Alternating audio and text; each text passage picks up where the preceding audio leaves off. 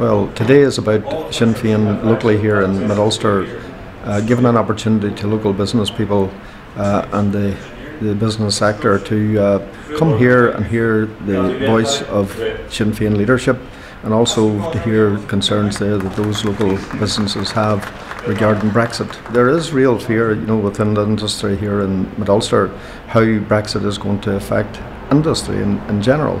But we know that there is going to be real dangers and real harm done to these local businesses, but what can we do about it now at this stage? And what we're asking local business to do is to contact Michelle Barnier and all of those people who wants to hear from Irish people the concerns that they have for their local businesses here in the north of Ireland. Well, today was a very good opportunity for Sinn Féin to be engaging with the business community here in South Derry. A very successful Brexit business information session in which we heard a lot of issues there, concerns from the business sectors about the impact that Brexit's going to have on their industry. Should it be manufacturing, which Mid Ulster is the largest manufacturing region in the north, some 8,500 jobs in the manufacturing sector. And there's a great fear and trepidation about how that's going to impact, how the hard border may possibly impact. Already the businesses are seeing the downturn in the amount of foreign EU workers that's working for them.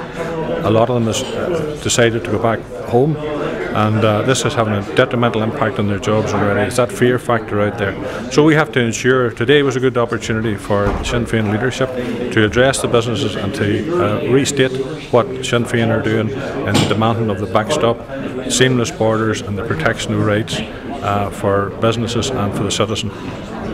Delighted to be here at the Elk in South Derry with my colleagues John O'Dowd MLA, Dr. Kiva Archibald MLA, to meet with local businesses to discuss the impact of Brexit on economic development in this area of Ireland, which is renowned for the quality and enterprise of its indigenous business people. I think three messages from the floor. One, it's a democratic disgrace. We're being pushed out of the EU against our will.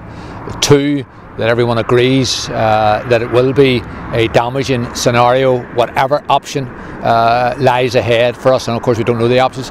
And then the third thing I think which will give you heart is that local people are determined that their voices will be raised through the business organisations, through the farming organisations in Europe, demanding that we do get the backstop, because people here who have spent a lifetime building up businesses are not going to allow Brexit to damage this community irreparably, or to set back the progress that has been made, not only in peace and reconciliation but also in building businesses. So I see a determination here just to weather the Brexit storm and to insist that they get as much protection from the EU27, from the Irish government, from their political representatives in the time ahead, and that's our pledge to those businesses. We stand with them, we'll fight tooth and nail for the backstop. Sinn Féin, go on in carta agus aontas na hÉireann, equality, rights and Irish unity.